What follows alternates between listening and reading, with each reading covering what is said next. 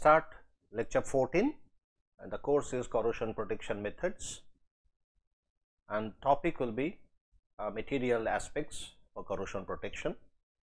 In fact, we have talked about the material tetrahedron related situation, and we could see that processing, composition, microstructure as well as property and finally performance, those are all interlinked. And here performance means corrosion protection and durability, and the property is basically electrochemical behavior, which is nothing but the corrosion behavior. So, we discussed in our last lecture. Now, we talk about some specific examples of composition related issue or composition related aspect for corrosion protection. And interesting part is it is very difficult to differentiate between composition and microstructure.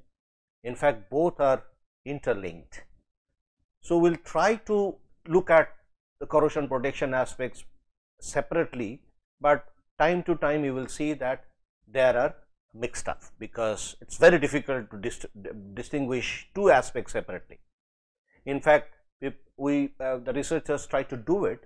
So, if we want to see the composition effect, we fix the microstructure and change the composition, and sometimes we fix the microstructure and change the composition, but it is very difficult. For example, if we consider alloy system, and then if we try to see a simple iron carbon diagram, if we want to fix the microstructure, it is very difficult in the sense by changing the carbon content only, but it will be very difficult because the relative content of the second phase, which is nothing but the cementite, would change, as well as that would lead to a change in the surface appearance of the microstructure, and that would also have effect on the materials corrosion behavior.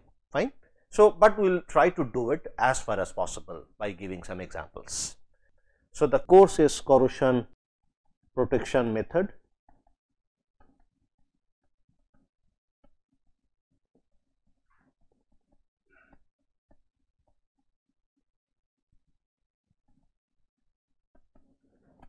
Lecture 14, topic is on materials aspect for corrosion protection.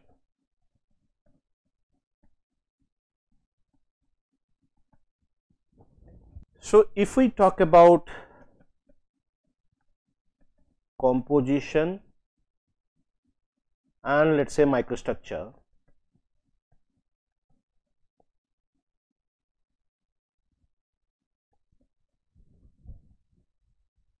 and then finally the influence on surface film or the passivity. Okay. So, if we consider this part only, so then we can cite one example where let us say how this passive film character is changed by because of the change in alloying elements in a 304 stainless steel. Okay. So, here we are not talking about the microstructure part. So, microstructure part we are not talking about here, we are talking about only composition and then its influence on surface film and then its influence on corrosion resistance. And the example,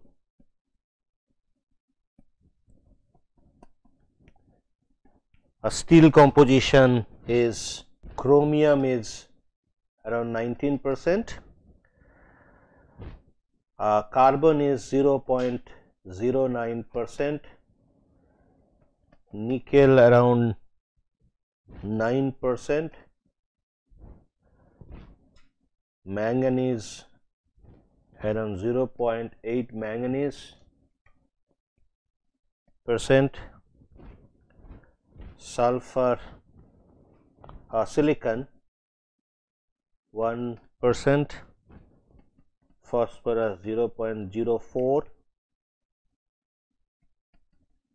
and sulfur 0.03%. So, this is typical composition of 304 stainless steel. So, the stability of the surface film would vary because of change in all those compositions, all those alloying elements. If we note down those alloying element effect individually by seeing the penetration depth, and here the penetration depth, let us say if we talk about effect of chromium. Okay. So, effect of chromium, if you see,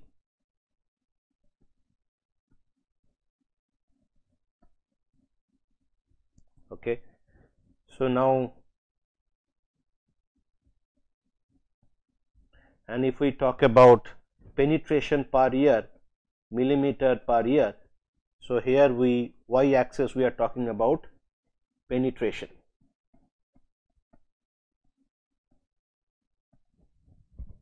So, this penetration is equivalent to a corrosion rate, penetration rate,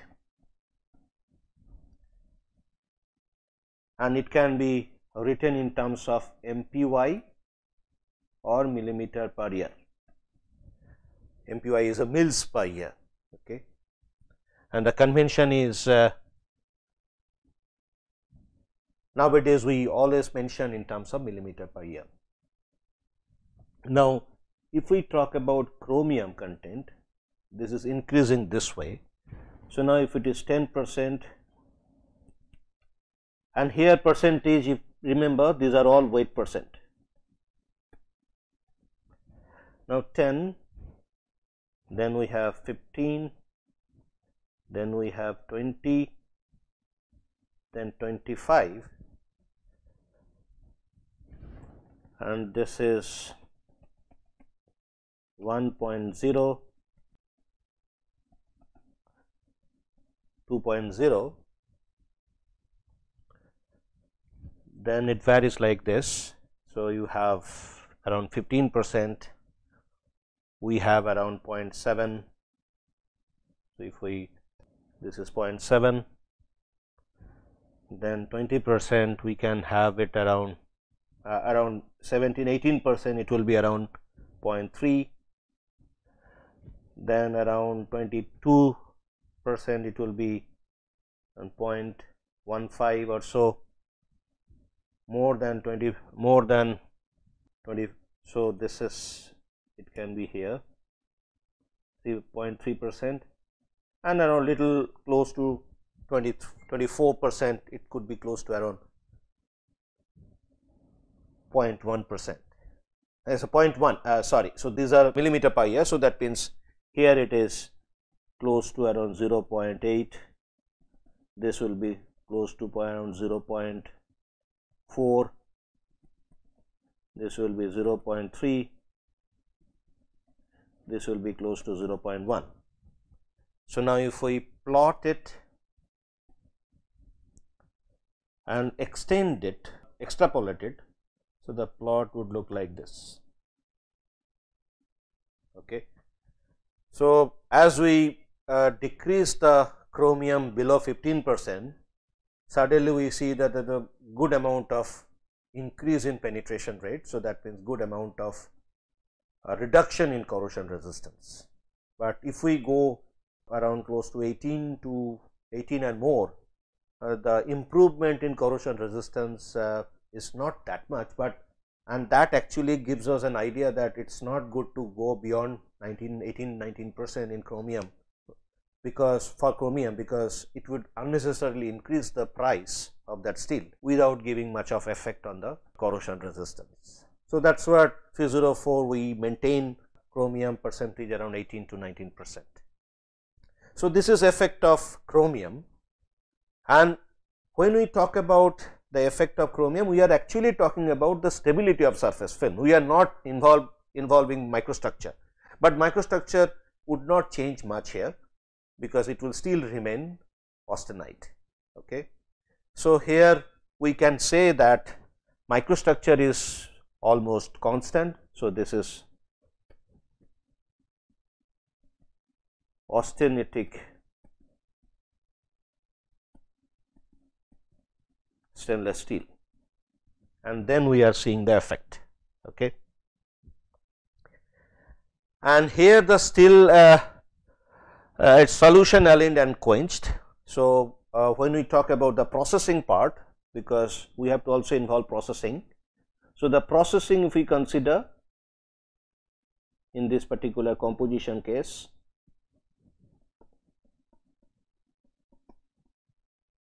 in all cases those elemental changes are done, and then processing is solution treated, the still sample is solution treated.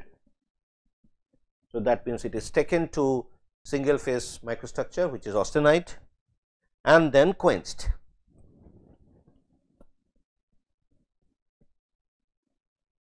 Okay. So, that is the processing route. In fact, here only heat treatment is considered, and that time all the elements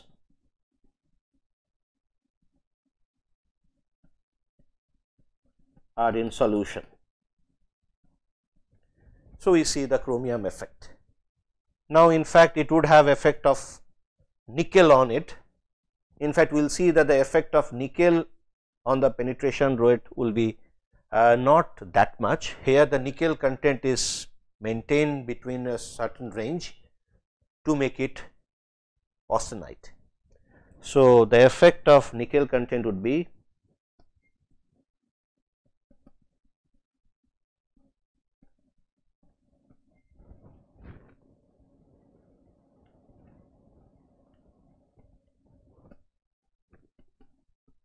and remember every time we are considering weight percent of nickel, here weight percent of nickel.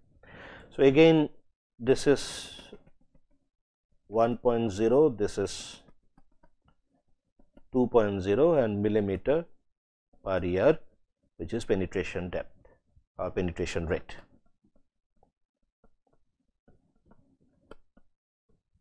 In fact, if we do polarization, we will see the equation would be I core or penetration rate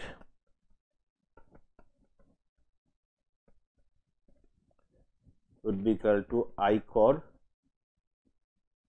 into A, which is atomic number, and then N, which is the number of electron participating for converting 1 mole of metal into its ion, F is 1 Faraday, and rho, which is basically the density of the material. So, I core coming from polarization study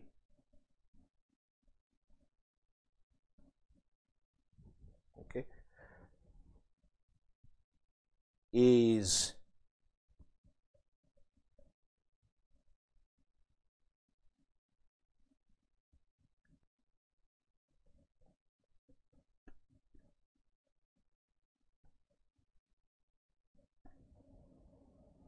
participating for converting one atom to its ion, for example, M n plus plus N e equal to M. So, we are talking about N means this one, F is equal to 1 Faraday, rho is density,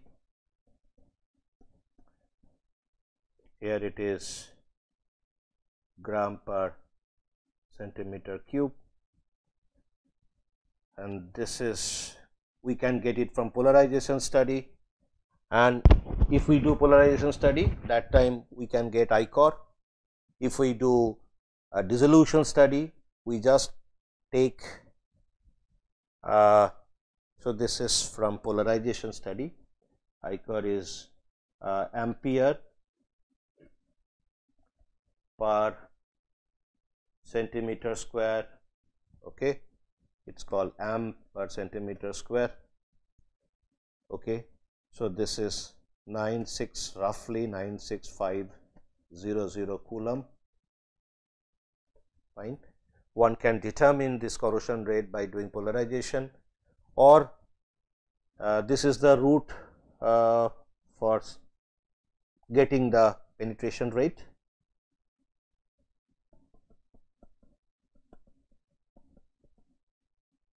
Somebody can do weight loss measurement.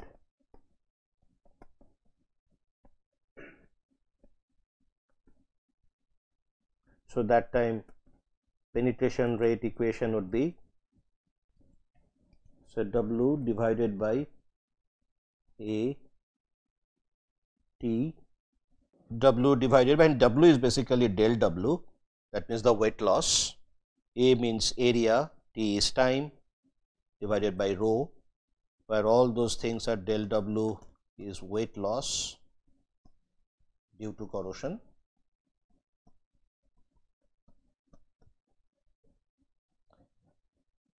A is area, let us say centimeter square, T is time, where it is, let us say second, rho is density,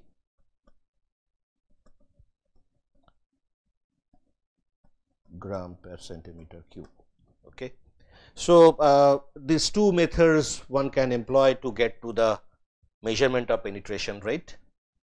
Now, if we talk about the effect of nickel on the penetration depth, here, and in fact, we missed one thing. When we talk about this penetration depth, we have to talk about corrosive. We missed that. So, corrosive is here. We talk about corrosive. Here, let us mention corrosive is concentrated HNO3. Okay. So, that is the corrosive.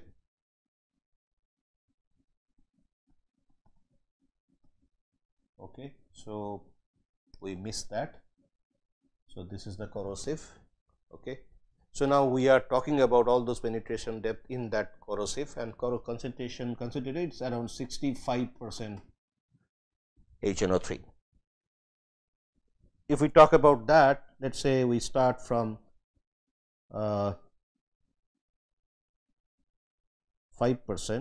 5, then 10, then 15, you will see that around close to 8, around 7%, the corrosion rate would be around this level, 8% around this, 10%. So, like this it will vary.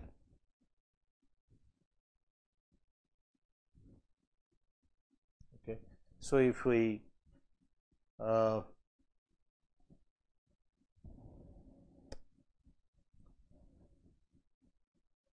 make a trend line, so you will see the trend line is looking like this. Okay. So, there is not much of variation in the corrosion rate starting from 7 to around 12% nickel. Okay. So, this is effect of nickel.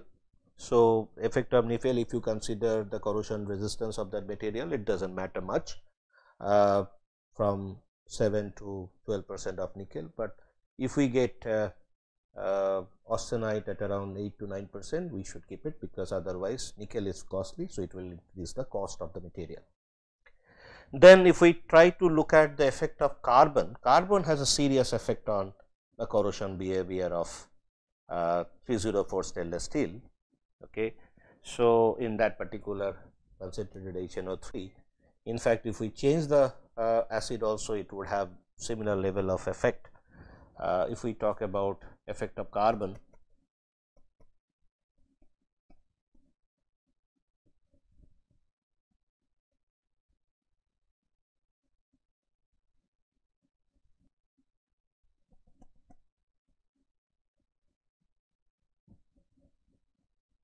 %, 2%, and this is again millimeter per year, and carbon changing from let us say 0.1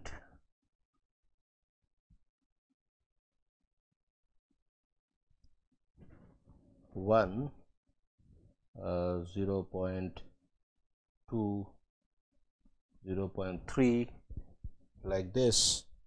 If we see the change close to around 0.03%, the corrosion rate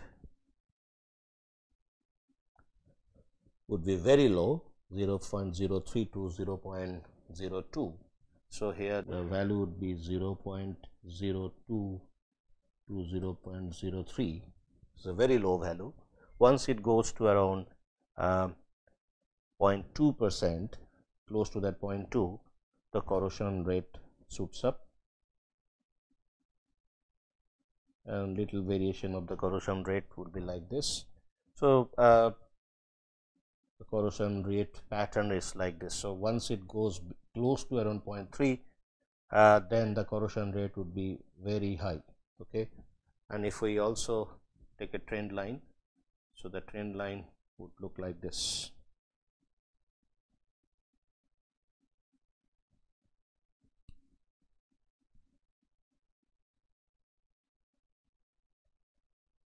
Okay.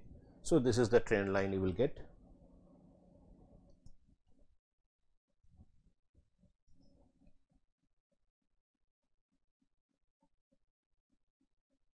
This is the trend line you will get. So, that means it has a severe effect on the corrosion degradation once we increase the carbon content. The only reason could be the this chromium carbide formation along the grain boundary can be a possibility, because once we have extra carbon, the chromium is a strong carbide former, and that can also lead to formation of chromium. It's a sensitization effect can go up. Fine. So, then we can also check about the effect of manganese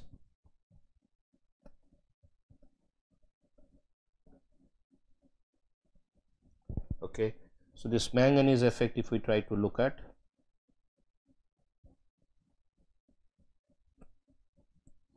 again millimeter per year, 1.0, 2.0, and this was percentage of carbon, this is percentage of manganese. It can vary from 1.0, 2.0, 3.0 like this, and you will see that manganese content, as we have talked about, around 0.8, this will be here, and then around close to this will be here. So, with little extra manganese, we can have a very little down variation in the corrosion rate. Again, the trend line would be almost flat. Okay. So, that means effect of manganese on the corrosion behavior of 304 stainless steel is limited. Okay. And now, if we consider effect of silicon, silicon has its strong effect, at least its effect is more than manganese or nickel. See, if we try to see extra silicon addition can lead to decrease in the corrosion resistance or increase in the corrosion penetration rate. So, if we consider the effect of silicon,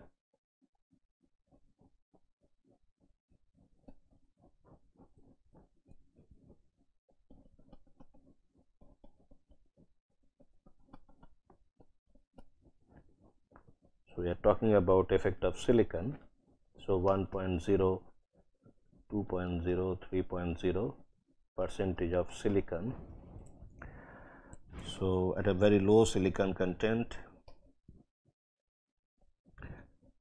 the corrosion rate will be low, and as we increase silicon, the corrosion rate would also increase, and around close to 20%, it is like this. So, the trend line again, if we try to draw, trend line would be like this. So, with increase in silicon content in this steel, actually increases the penetration depth, and here penetration depth again millimeter per year. Okay. So, this is effect of silicon and effect of nitrogen. So, nitrogen has its own effect, but it's not that much in this case also. So, nitrogen effect if we consider, so this is effect of silicon,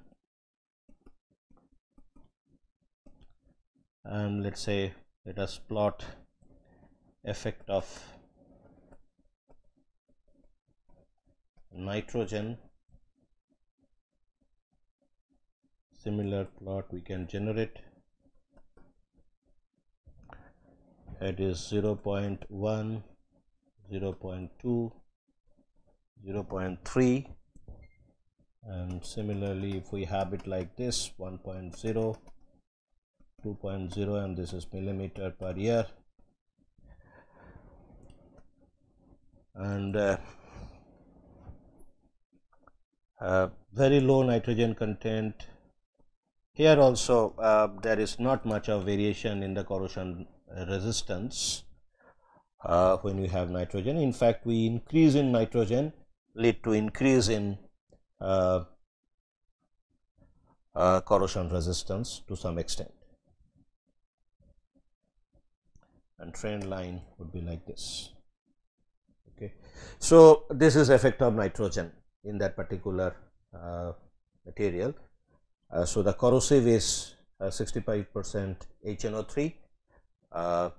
Microstructure, this microstructure is austenitic stainless steel, and heat treatment is solutionized annealing and then quenching, so that everything is in the solution, and then finally we are getting the variation of corrosion rate in terms of penetration depth per year.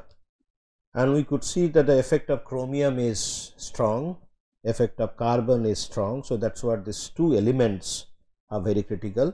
In fact, effect of silicon is also fairly strong compared to nickel and manganese.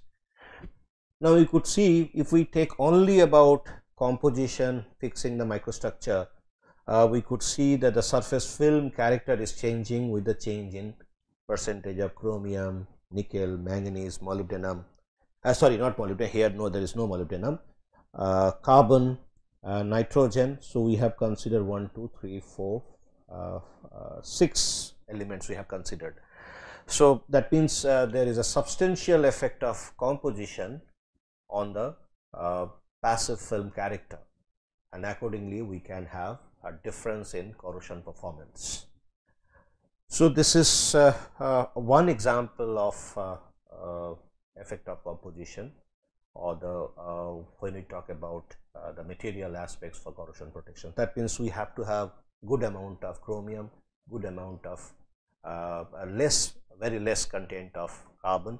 In fact, if we have 304L, which is low carbon, the carbon content is around 0.02 to 0.03%, we could see that the corrosion resistance improves, because with decrease in carbon content, the corrosion rate reduces to a great extent.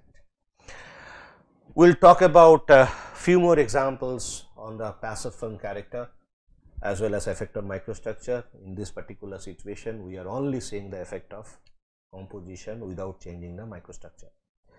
So, this particular example has been taken from ASM handbook volume 13A. This is corrosion resource.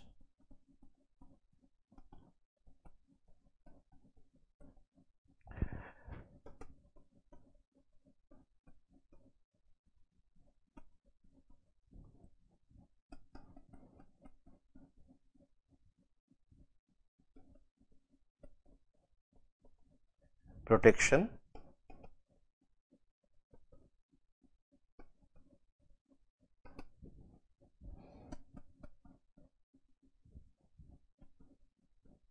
Volume 13A, right. So, let me stop here. We will consider many such examples which will talk about effect of composition, microstructure processing on the improvement of corrosion resistance of a material. Thank you.